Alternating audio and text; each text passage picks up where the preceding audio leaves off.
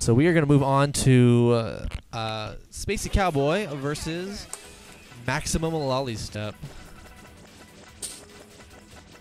So that's probably, let's take a guess here, of which side, who's on what side.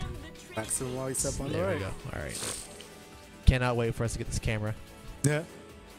We're gonna make this all better. We have the technology. We have the tools. We just have to. We don't have the resources. We don't have, yeah, we just have to. We have figure to out- download more USB. Yes. Download more USB.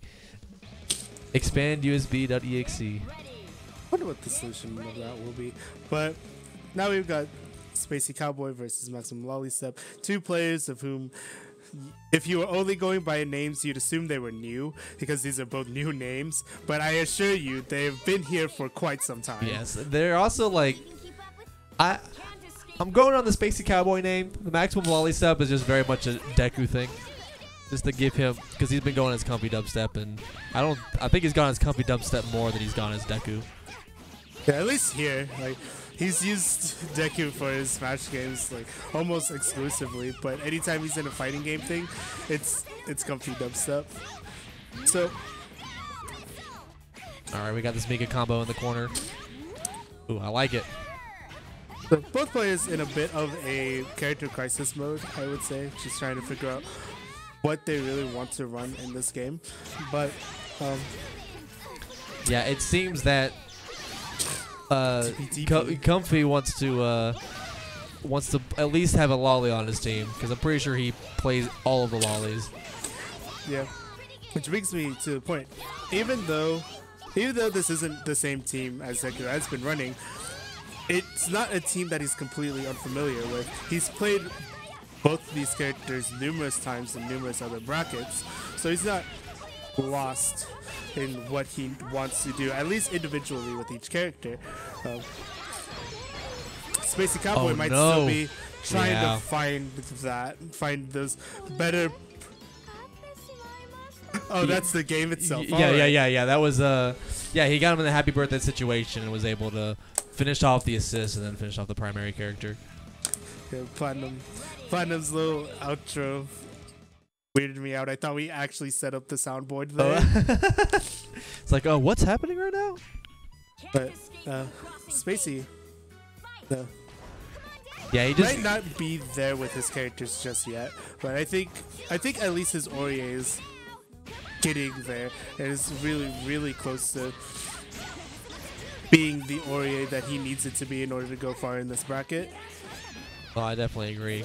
And I'm glad that he's gonna be signaled. Ooh, tried to punish the burst with a jump, but what kind of had to cause a scramble situation there. Wasn't really able to capitalize on it.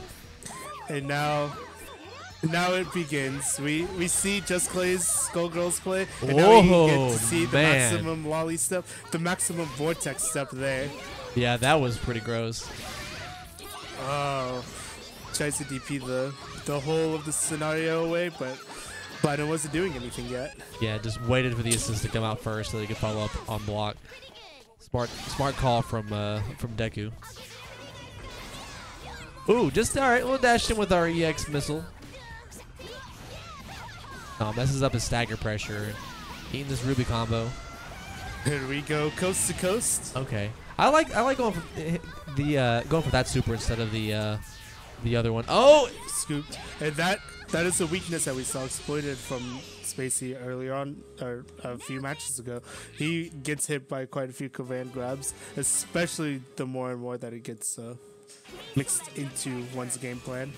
So. Yeah, and that one specifically, I think it's the first time I've ever seen Deku step, whatever. The first time I've seen Lolistep go for that specific super ever. So that would have caught me. I was dead. I was absolutely dead. But we have the switch. Oh, actually, the Orie is being replaced with Hyde.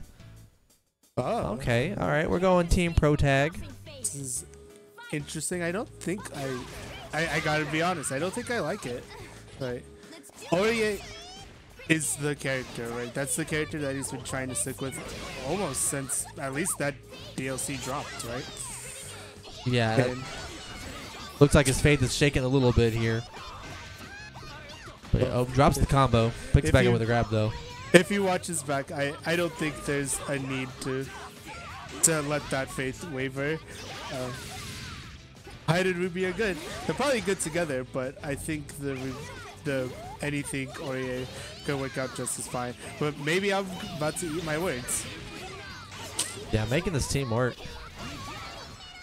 And like you were saying, Fly, like this is a very shadowy team, so it's you can play your neutral and kind of do whatever or do what you need to with whatever situation comes up. Like these two can definitely capitalize on that.